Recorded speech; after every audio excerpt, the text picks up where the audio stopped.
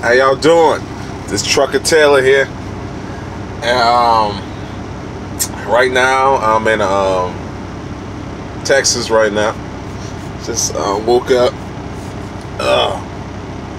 I was knocked out of this pilot truck stop, bro. Knocked out. Well, had a long day yesterday. I was tired as fuck. Yeah, man. I was like literally like, I don't know, man. Like these forklift guys at these companies, man, have no urgency, dog. Like, take their time. Like, I was at this company, the steel, I guess, the steel mill or something like that, where they make the steel coils and all that. And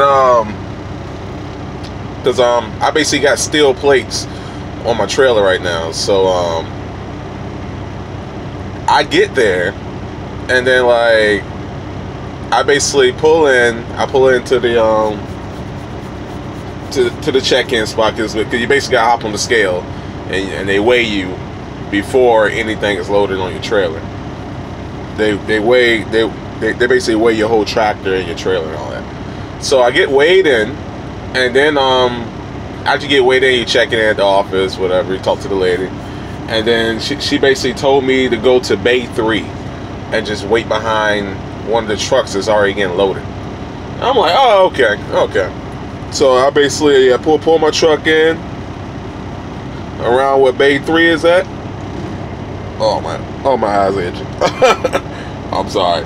Yeah, but I basically pull behind the truck in Bay 3, and then I'm just waiting for the truck to finish getting loaded, you know, whatever. So he finished getting loaded, right? Okay, and then the guy that's loading him, he just leaves. Like he just like, I'm just gonna take a 45-minute smoke break.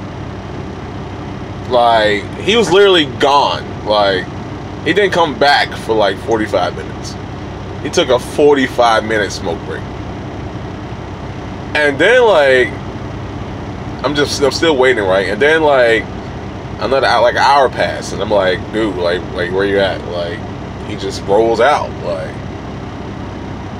And then like I go check out, like basically check back in with the lady, and I'm like, is everything good?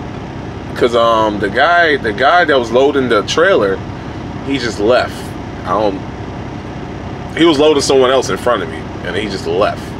So what's going on? And he was like, oh yeah, he usually, you know, does what he wants, because he's basically the only guy that can load you. So he kind of has a relaxed schedule. I was like, well, I got places to be. I can't just waste time just because his ass can just do whatever he wants. Like, it doesn't work like that. Like, what kind of business are you trying to run? I mean, time is money. I got places to be. I ain't got time to just bullshit around. You know?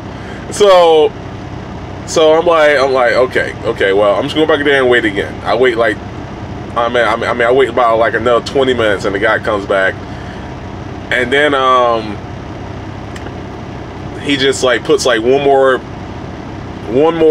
steel plate or something on his truck, like one more piece, and then the guy leaves, and then I pull up, and then like I'm sitting there, and then the guy leaves again. Like, I'm trying to figure out like where you go, because like I pull into the bay, and I'm just sitting there waiting, and I'm like, okay, where did you go? Like, and then he just leaves for like another 30 minutes. And I'm like, okay, where are you going? And he was like, yeah, I'm about to go take another smoke. I'm like, dude.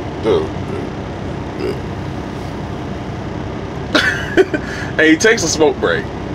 I'm like, there's nothing I can do. Like I can't go off on him. He's a forklift guy. He's the only one. So if I go off on him, he can easily be like, fuck you, I'm gonna take even longer this time now to load you. Okay. He has that power. He was the only one there. He was the only one. So I'm literally at his mercy. So I like he takes like another 35 minutes, like a 35 minute smoke break again, and just take a smoke break, and then he starts loading me, right? He gets like halfway done and then stops again, and just goes outside and bullshits with his buddies. Dude, what are you doing? I need to get out of here. I got things to do. Okay, like it literally. Okay, like long story short, I was there 6 hours yesterday.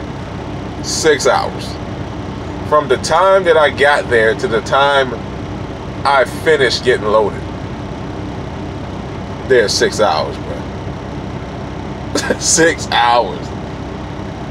So yeah, so man, I'm telling you, these forklift guys, man, they have no urgency. They don't care. They basically get to go home every day. They get to go home every day. Like they basically gotta worry about the clock, and you know, and it's a struggle to make it to the truck stop so you can sleep, you know, and take a shower and all that. Like they don't care about all that, you know. They don't.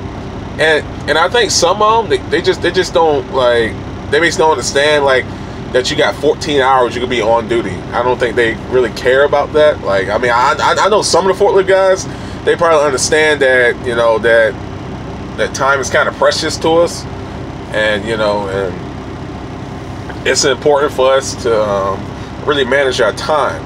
So if you slacking off and you take 6 hours to load us, you kind of screwed us over, you know.